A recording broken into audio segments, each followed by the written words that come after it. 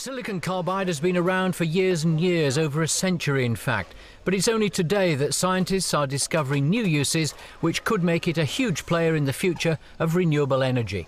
Working with the Kidsgrove-based Converteam, it's being dubbed by some as an environmental wonder material that will bring significant energy savings in power systems, among other things, cars and planes.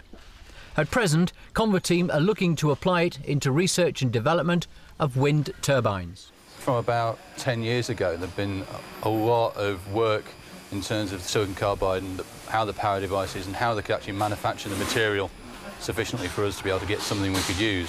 And really, since then, it's been waiting for that technology to develop into something that actually becomes a commercial product.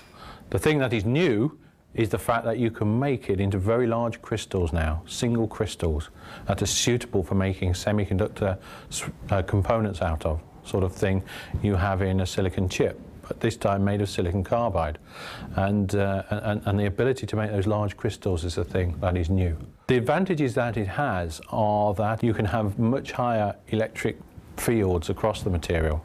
So for example, such as the wind turbine, where you need very high voltages, it can support much higher voltages.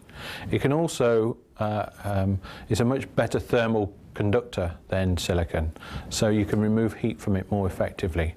And also, in addition to that, you can operate it at high temperatures, so you don't need to cool it as much. So all these things come together to make it far more effective for these high-power switching applications.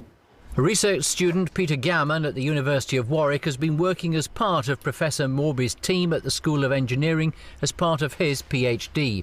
As a result of this research into silicon carbide and its uses, potentially wind turbines could one day be connected to the national grid.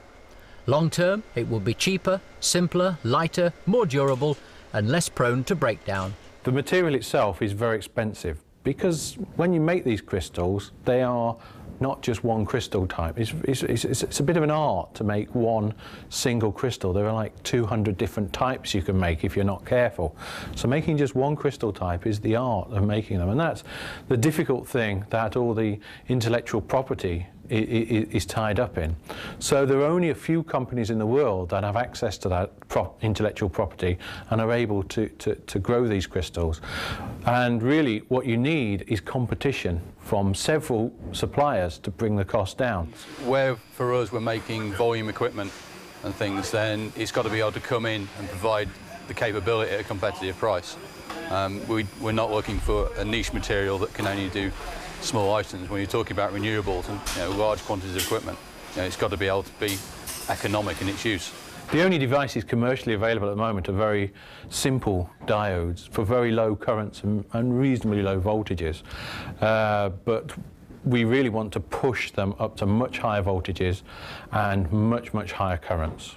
So at the moment you can buy yourself a diode which is maybe 20 amps, but we want to make devices which are hundreds of amps or even bigger. So there's a long way to go.